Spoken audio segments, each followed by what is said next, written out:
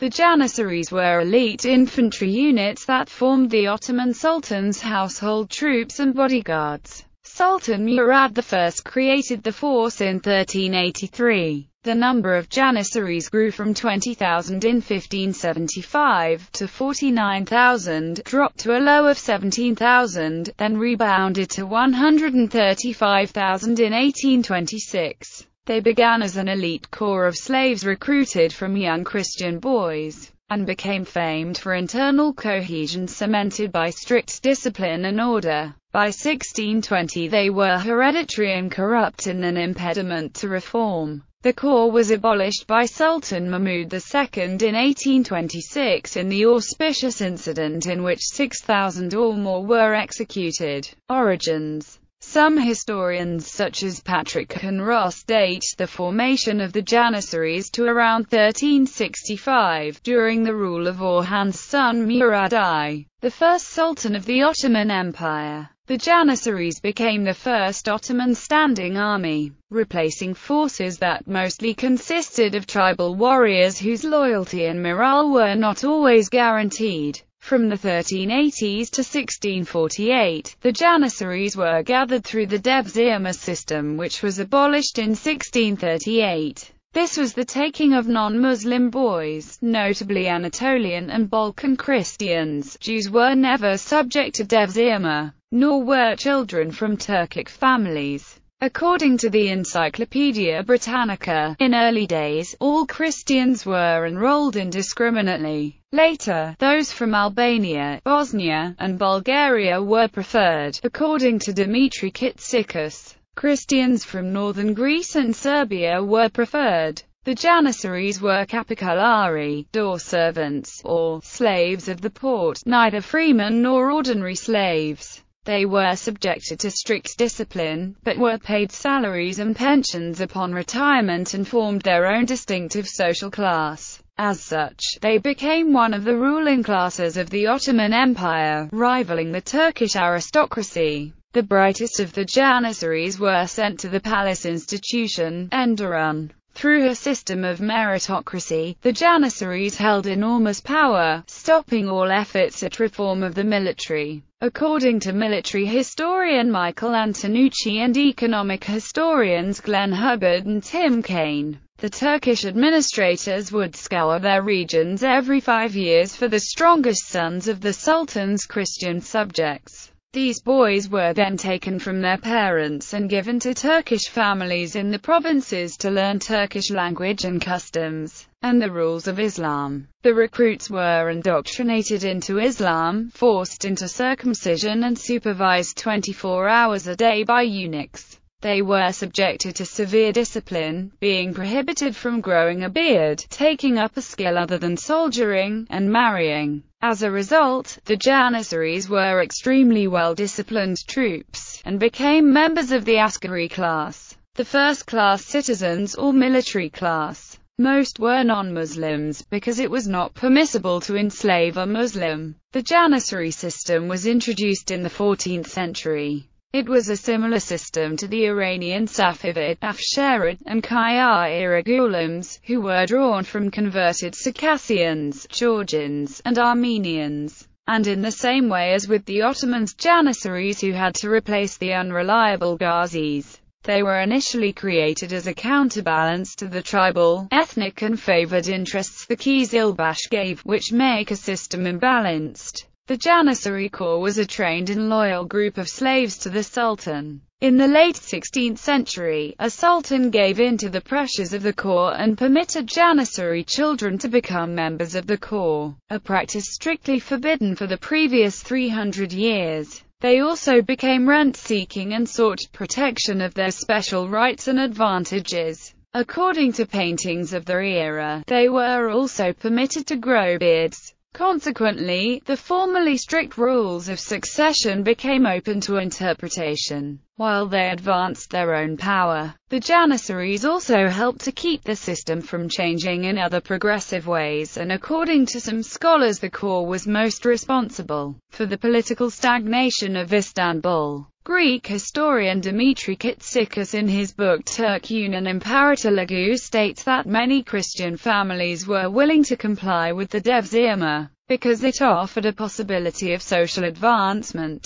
Conscripts could one day become Janissary colonels, statesmen who might one day return to their home region as governors, or even grand viziers or beylerbeyis. Some of the most famous Janissaries include George Kastriot of Skanderberg, an Albanian who defected and led a 20-year Albanian revolt against the Ottomans. Another was Sokollu Mehmed Pasha, a Bosnian who became a grand vizier, served 3 sultans, and was the de facto ruler of the Ottoman Empire for more than 14 years. Characteristics: the Janissary corps were distinctive in a number of ways. They wore unique uniforms, were paid regular salaries for their service, marched to music, lived in barracks, and were the first corps to make extensive use of firearms. A Janissary battalion was a close-knit community, effectively the soldier's family. By tradition, the Sultan himself, after authorizing the payments to the Janissaries, visited the barracks dressed as a Janissary trooper, and received his pay alongside the other men of the 1st Division. They also served as policemen, palace guards, and firefighters during peacetime. The Janissaries also enjoyed far better support on campaign than other armies of the time. They were part of a well-organized military machine, in which one support corps prepared the roads while others pitched tents and baked the bread.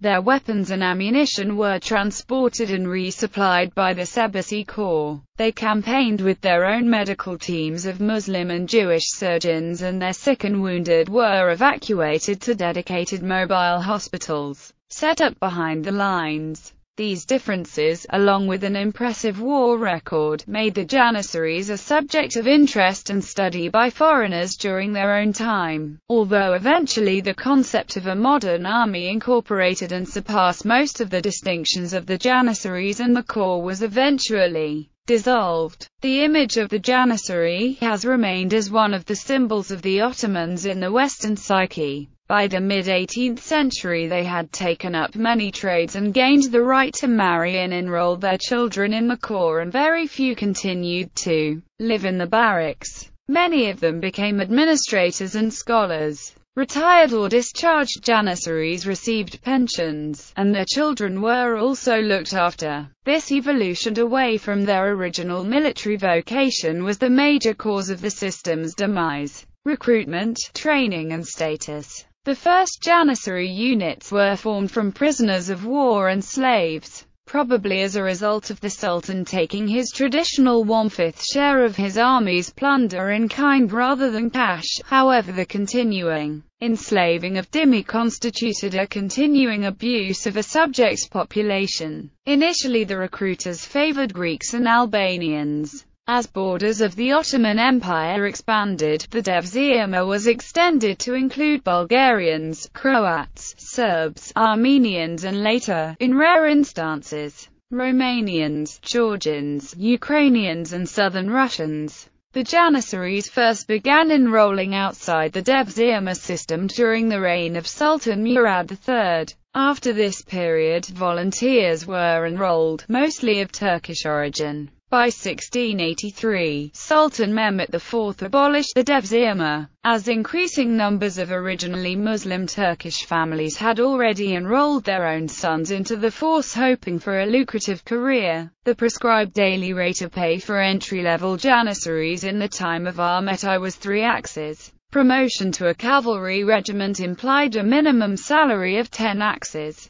Janissaries received a sum of 12 axes every 3 months for clothing incidentals and 30 axes for weaponry, with an additional allowance for ammunition as well. Training. When a non-Muslim boy was recruited under the Devşirme system, he would first be sent to selected Turkish families in the provinces to learn how to speak Turkish, the rules of Islam and the customs and cultures of Ottoman society. After completion of this period, Asima boys would be gathered to be trained in Enderun's Asima Oglan school at the capital city. At the school, young cadets would be selected for their talents in different areas to train as engineers, artisans, riflemen, clerics, archers, artillery, and so forth. Janissaries trained under strict discipline with hard labor and in practically monastic conditions in Asima Oglan schools, where they were expected to remain celibate. Unlike other Muslims, they were expressly forbidden to wear beards, only a moustache. These rules were obeyed by Janissaries, at least until the 18th century, when they also began to engage in other crafts and trades, breaking another of the original rules. In the late 16th century, a sultan gave in to the pressures of the Janissary corps and permitted Janissary children to become members of the corps, a practice strictly forbidden for 300 years. They also became rent-seeking and made goals to protect their special rights and advantages. Consequently, succession rules, formerly strict, became open to interpretation. They gained their own power but kept the system from changing in other progressive ways. For all practical purposes, Janissaries belonged to the Sultan and they were regarded as the protectors of the throne and the Sultan. Janissaries were taught to consider the corps as their home and family, and the Sultan as their father. Only those who proved strong enough earned the rank of true Janissary at the age of 24 or 25. The OCAK inherited the property of dead Janissaries, thus acquiring wealth. Janissaries also learned to follow the dictates of the dervish Saint Haji Bektash Veli, disciples of whom had blessed the first troops.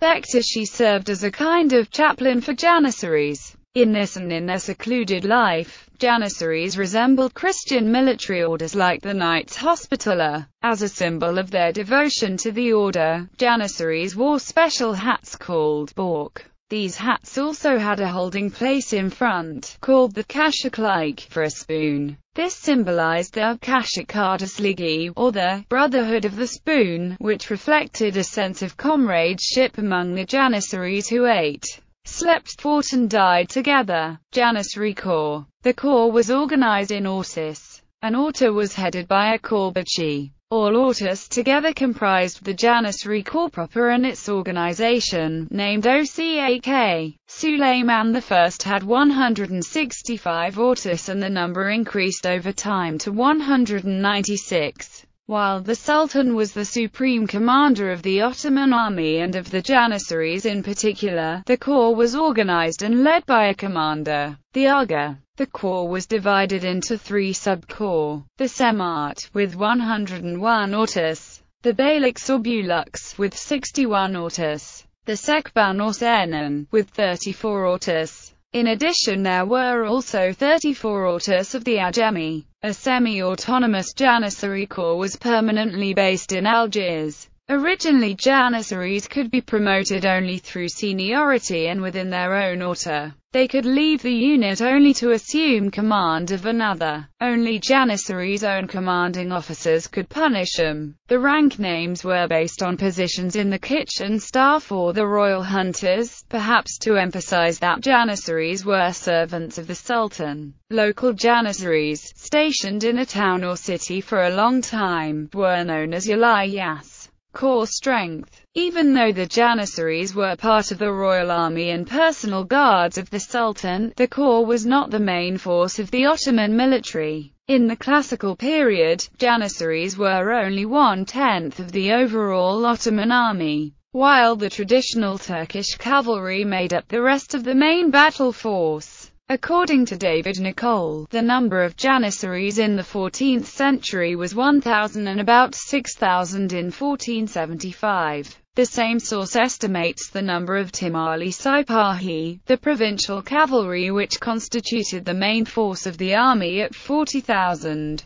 Documentation from the 1620s and 1630s recording troop mobilization levels for two middle-sized campaigns suggest that at a time when full Janissary Membership in the Istanbul barracks amounted to some 30,000 men. Those actually deployed at the front ranged between 20,000 and 25,000. A roll call held in Hungary in 1541, reflecting the actual deployed strength of the Ottoman regular army forces participating in campaign, registered 15,612 men as present. Of these, approximately 6,350 were Janissaries, 3,700 were Sipais, and another 1,650 were members of the artillery corps. The remaining one-quarter were mostly non-combatants. It does not follow from the fact that 18,000 Janissaries were present for salary distributions in the field that even they took a very active role in the fighting. Equipment. During the initial period of formation, Janissaries were expert archers,